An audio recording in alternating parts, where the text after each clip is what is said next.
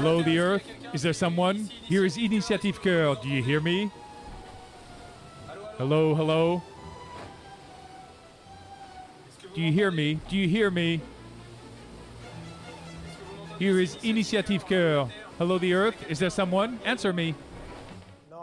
We're here, Tanguy. Don't worry. Sorry for the Mayas, their calendar, and all who speculated on their prediction the end of the world wasn't for right away. The 7th week of the Vendée Globe was more about the other end of the world, between the Indian and the Pacific Ocean, where navigate a nice string of deep-sea skippers. It's in these surroundings we celebrated our reunion with Alex Thompson, absent from our screens for the last 3 weeks because of energy saving. Hi everyone, so here I am, a third of the way through the Vendée Globe. I'm currently in 4th position. It's a bit wet and cold out here.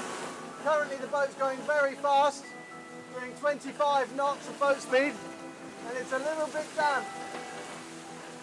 Christmas is going to be a little bit different for me than for you guys. This is what my Christmas dinner is going to look like. And I'm not sure Santa Claus is going to visit me, but just in case, I'm growing a beard. Anyway, I wish you all a very Merry Christmas. Well, Alex, calm down. Christmas is on December 25th, and we'll get to that. But while waiting, let's focus on the race and on its leaders who make up its fast pace. Hey, it's almost Christmas. December 23rd, we have great conditions. It's nice, a real treat.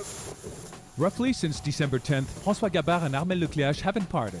Not happy enough to widen a substantial gap with their pursuers, they interchange the lead as others would trade courtesies. To resume, they've gotten used to each other, which can be explained. With the AIS, which allows you to detect boats within 10 miles, we see each other on the screen. It's a good mark in terms of speed and trajectories. Now I try to devote myself to my route and future weather choices. For sure, we have somehow similar boats, softwares, and our weather files are identical. Therefore, our routes are bound to have similarities. But for the time being, there are no great options taken. They too, we thought, were inseparable. Well, we were mistaken.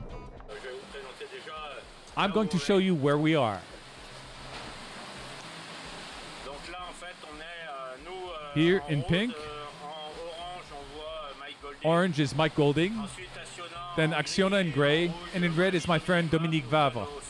We're south of Tasmania. All right, I've said it all. What Jean-Luc omitted to say is that by avoiding a little anticyclonic bubble, he broke the pack that tied him to his companions. In less than 72 hours, he atomized them and left them 400 miles behind. Taking a closer look to the back of the fleet, one can wonder if the Vendée Globe can still be considered a race. Nevertheless, with Alessandro Di Benedetto, the doubt can arise. The boat is surfing! The reality is that the Franco-Italian shows, if nothing else, a 4,700 miles delay.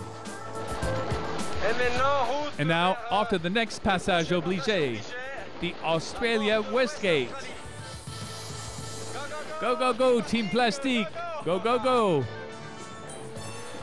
A 60 feet surfboard. The reality Alessandro doesn't care for.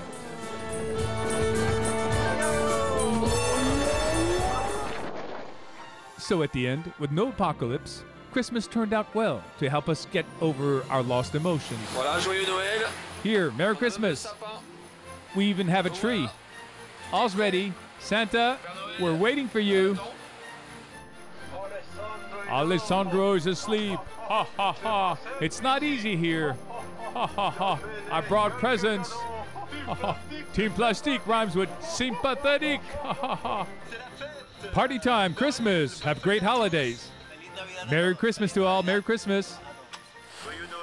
Merry Christmas to all. Happy New Year. Merry Christmas, everyone.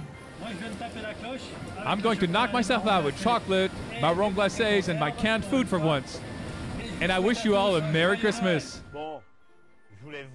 All right, I didn't really want to, but I'll do it. If you know what I think about it, but still, let's do it. Oh, Merry Christmas. I'll make myself a good meal. Open presents. It's a great day. It's beautiful. Beautiful in the Indian Ocean south. Bye now. Off to open the presents. Jesus, Mary, and Joseph.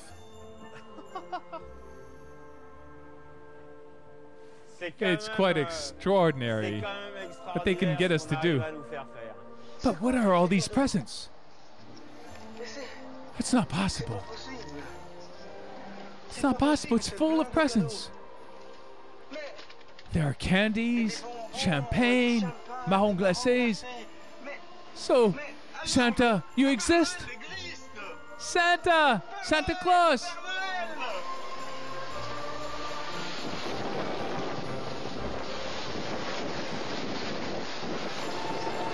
There he is with the reindeers.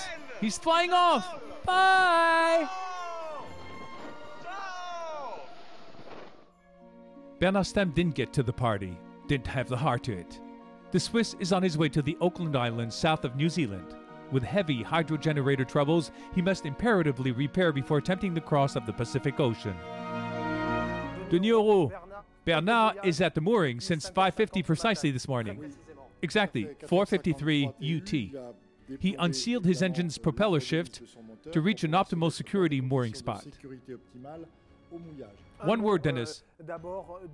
When a skipper stops, he can't get off. He must repair himself and remain on his boat. A quick look at the basic rules. It's a race with no stopovers and no assistance, which means he's not allowed to disembark beyond the open sea limits and can't get outside assistance. A scientific boat neared Bernard Stam's boat a few hours ago.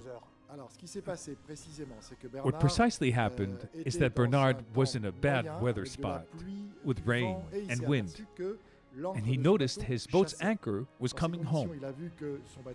Under these conditions, he decided his boat was at risk and chose to attempt to tie up to the boat next to him, a Russian boat. And he's going to leave Auckland Island in the next hours for the New Zealand South Island. Because of deteriorating weather conditions, Bernard Stam is looking for a safer shelter. There was a serious risk his boat would drift to the coast, and the Swiss didn't wish to play with fire. 4 years ago at the same time, he had been through similar misadventures off the Kerguelen Islands. Image is an event that marked the previous edition. The thought of living a similar episode was out of the question. The least we can say is that Bernard Stam's arrival in New Zealand didn't go unnoticed. A Swiss solo sailor competing in the Vendée Globe round the world race is on its way again after being forced to make a pit stop near Dunedin. A former winner of the Around Alone race, Bernard Stam, had been in 5th place when he had to divert here to New Zealand to fix his generators. For sure, it's not daily routine to see a 60-feet IMOCA at the mooring in this part of the world. These images, provided by New Zealand television, show Bernard Stam was able to start repair on his hydrogenerators. As he was about the repairs, he got the surprising news the race committee was filing a complaint following his anchoring to the Russian boat. A case to be followed in which Bernard Stam will have to prove he didn't get any assistance. While waiting for the committee to deliberate, the Cheminée Poujolet skipper set off towards Cape Horn. And to note, 5 boats, with Jean Le Cam leading, had overtaken him. We're about to cross the anti-meridian in less than 2 minutes. So I'm going to show you how it goes. We're going from east to west. Here, it's a moment I love. In fact, it's a line that crosses here, just east of New Zealand. A line that separates the 180-degree east of the 180-degree west. Here, you clearly see Sinerciel coming closer to the anti-meridian. We're going to pass it. Here. We're still east. 974, 980, 991, 996. There. We've passed to the west. So here, great. It's wonderful. Yes. We can see it again on the map that Sinerciel passed the anti-meridian. There. For me, it's really something. That's how it is. About to pass the opposite longitude to the Greenwich Meridian, Jean Le Cam is in 5th position, less than 2,000 miles behind the leaders. After Christmas for the inseparables Le Cleach and Gabart, it sure looked like the year-end's truce. We have a transition zone ahead for the next 24 hours. Then we'll be through the gate. At the same time, I don't think our routes are that much different. So to be followed in the next hours. Hello, hello. Today's Thursday, December 27th. Still in the Pacific Ocean, and it's become a lot easier than the last days. The sea has flattened. Feels good. Honestly, it's quite enjoyable. The last 3-4 days were much more like huge waves crashing against the boat. So a little slide, easy going, is a nice treat. In ways of easy slide, the 2 leaders' speed has tremendously reduced, and this didn't go unnoticed by the tall blonde man with the blue boat in 3rd position and in ambush.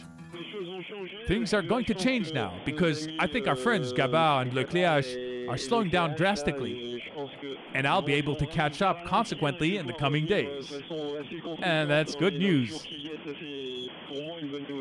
Jean-Pierre Dick seems to have foresight talent. In 24 hours, it's 180 miles he's made up on the leaders. It's also going well for Alex Thompson with 170 miles in the same laps. At the end of the 7th week of the Vendée Globe, only Alessandro Di Benedetto was still in the Indian Ocean. That's it, we've passed. Cape Lewin on board Team Plastique. On the left, on port side, there's the moon towards Australia at 800 miles, less than 1,600 kilometers. Here, I'm here. This mark is Australia. So there'll soon be a party on board Team Plastique. Music tonight. So, musica, maestro.